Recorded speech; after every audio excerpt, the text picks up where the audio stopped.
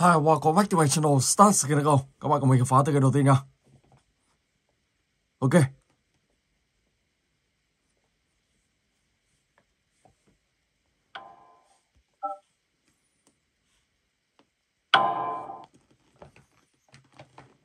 Let's go.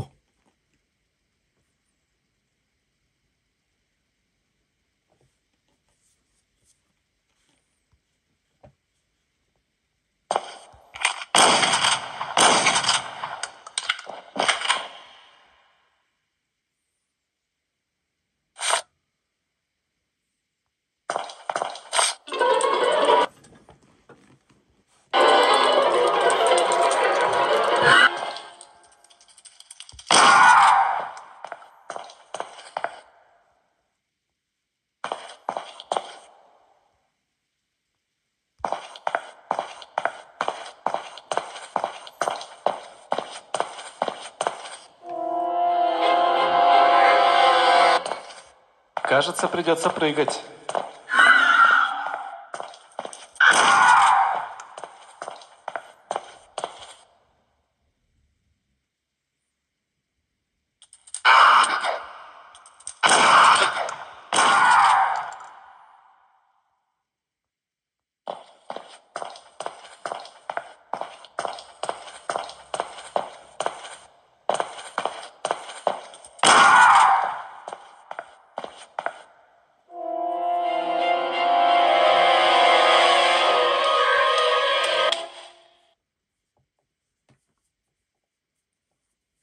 Laboratory. Ok. Và tiếp tục các bạn sẽ sang phần tiếp theo. The field house before. Let's go.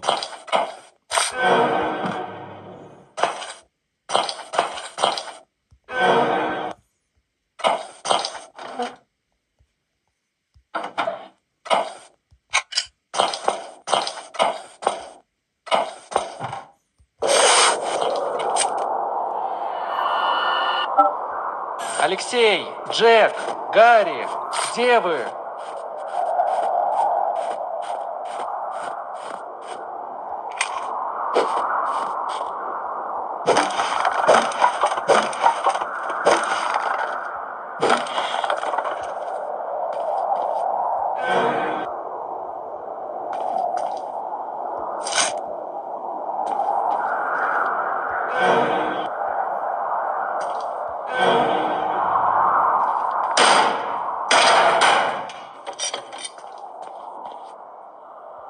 Và trong này chắc chắn sẽ có quái vật, cho nên các bạn phải cẩn thận. Nếu không thì sẽ bị quái vật tiêu diệt gọn ngay.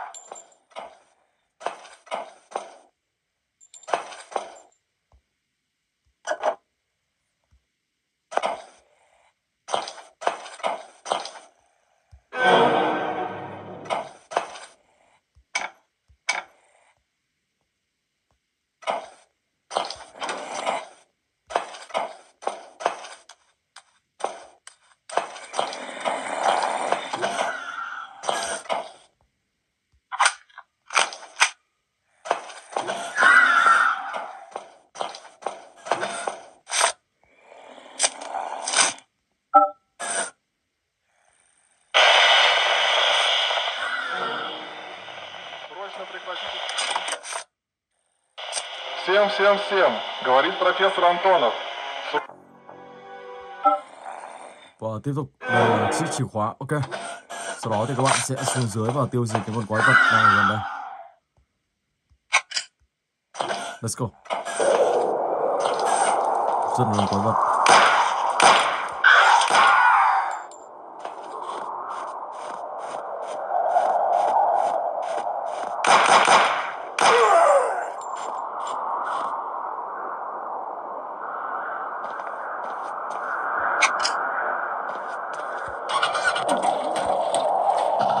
Sau đó thì các bạn sẽ sang phần tiếp theo của tựa này. Ok.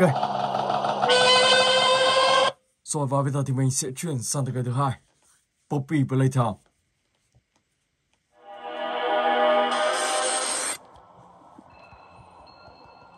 New game. Ok. Skip intro.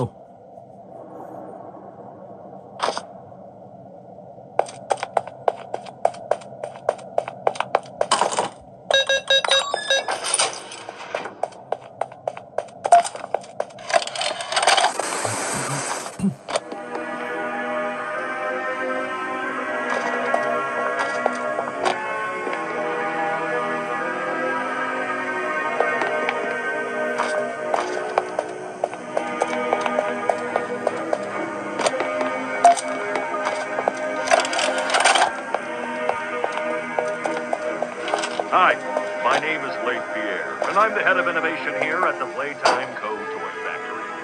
You're seeing this, maybe you're trespassing. Yeah, we played this little tape on loop whenever we closed the factory for the day.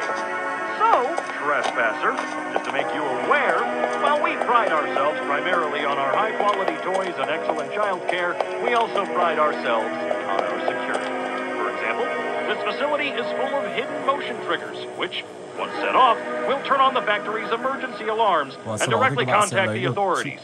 And that's one of the more tame aspects of our security system. No spoilers. Okay. So, you've got my warning. It's not too late to turn around. I just hope that you're certain whatever you're doing is worth it.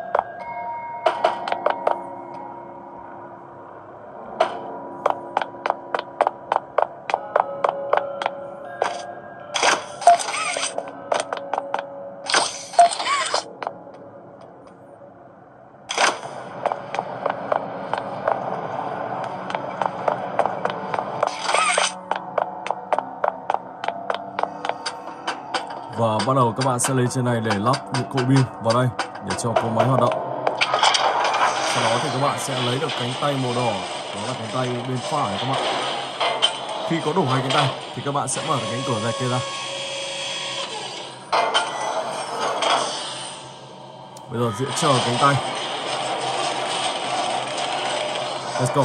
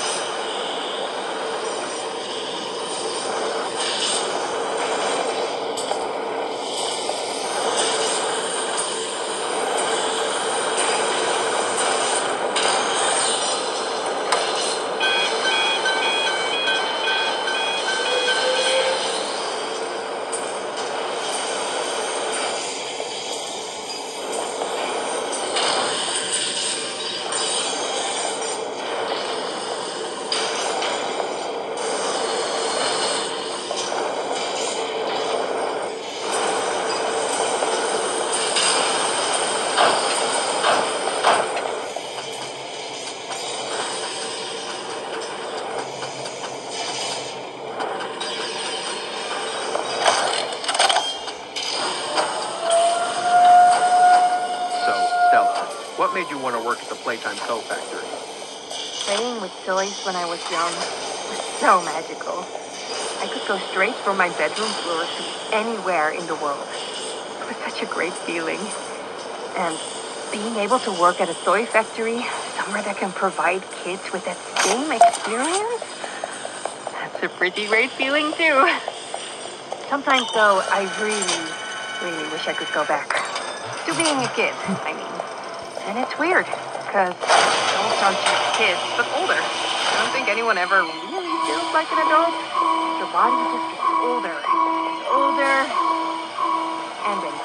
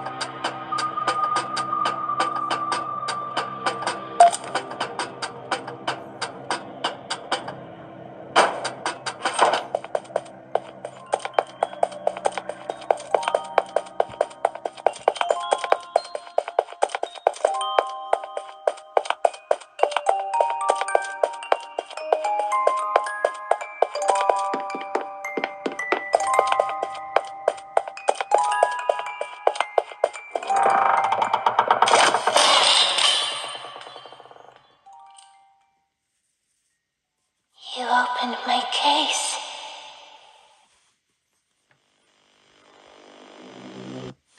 Ok, vào tới cái tiếp theo. Let's go.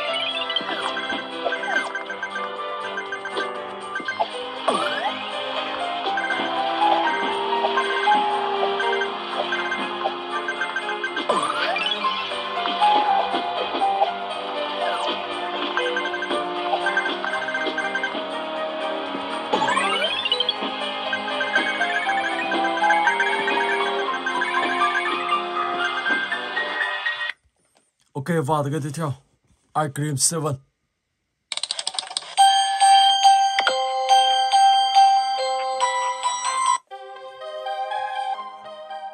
Let's go.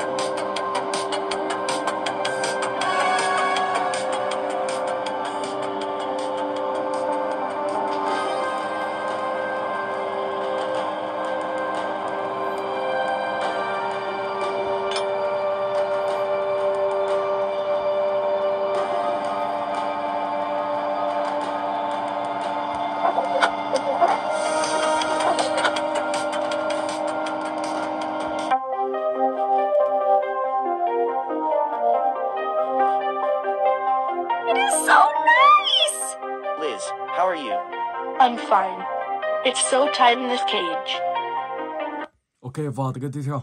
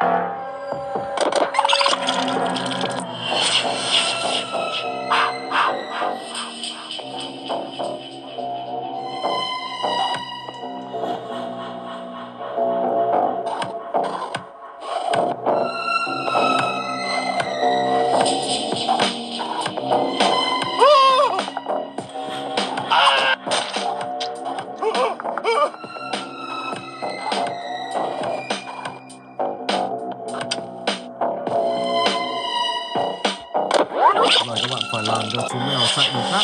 Đó thì các bạn thành công được. Sẽ là như thế nào?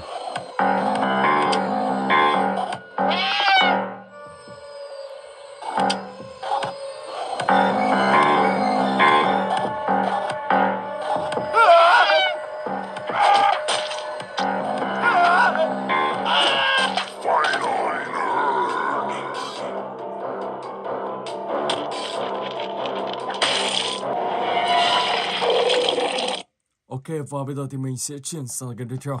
Payback. Let's go.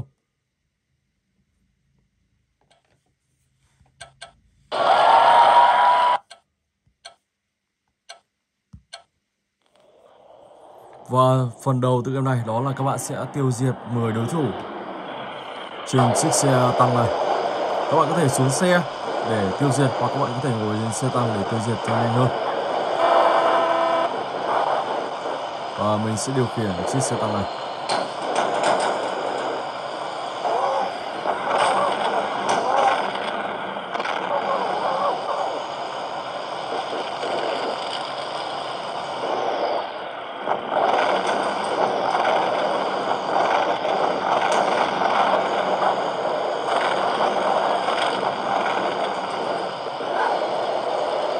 Khá đông ở đây.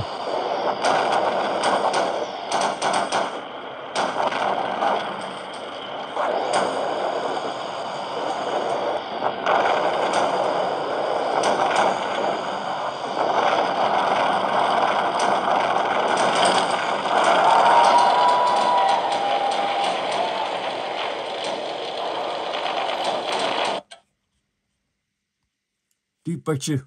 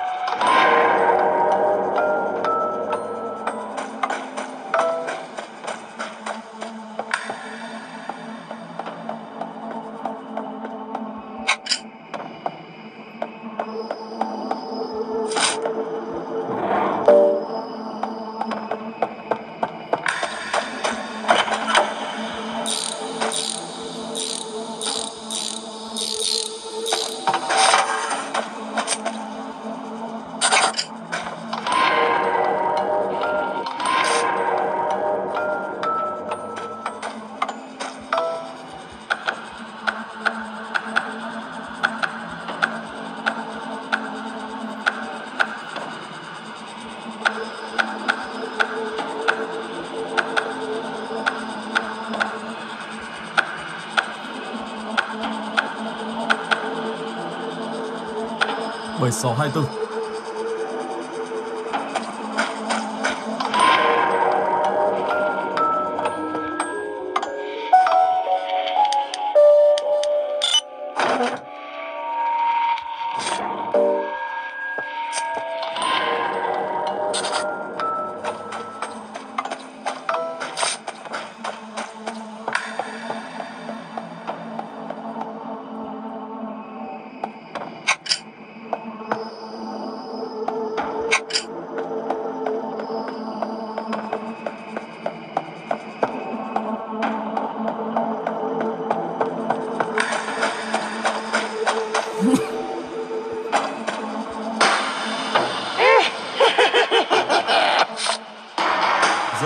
giả và các bạn sẽ phải tìm quả bóng thật. Ok. Và khi quả bóng thật thì lúc đó các bạn sẽ ấn vào đây và tiếp tục đến nhiệm vụ tiếp theo, phần tiếp theo của tựa này. Ok. Bây giờ thì mình sẽ chuyển sang tựa game tiếp theo, Payback Freddys 4. Trong tựa game này thì các bạn sẽ phải còi nhà làm sao để tránh những con gấu nó sẽ vào trong ngôi nhà các bạn. Và những con gấu khi vào trong căn phòng này thì nó sẽ hay ngồi trên con gấu bông này. Và con gấu đó thì nó cũng nhỏ như con gấu này thôi, những điều là nhìn nó kinh dị hơn. Ok. Và các bạn sẽ làm sao để tìm cách để tránh những gấu đó vào. Đó là các bạn sẽ đóng cửa và bật đèn flash lên. Khi đóng cửa thì sẽ tạo tiếng động và các bạn bật đèn flash lên là nó sẽ chạy đi. Còn nếu mà các bạn không đóng cửa mà bật đèn flash khi con gấu đó ở gần thì các bạn sẽ bị nó cắn ngay. Ví dụ các bạn không đóng cửa bật đèn flash thì không có tiếng động gì và lúc đó nó sẽ lao vào nó cắn các bạn. Cho nên các bạn buộc phải đóng cửa và bật đèn flash. Và các bạn sẽ phải đóng mở thật là nhanh để tạo tiếng động và tránh những con gấu nó sẽ vào trong.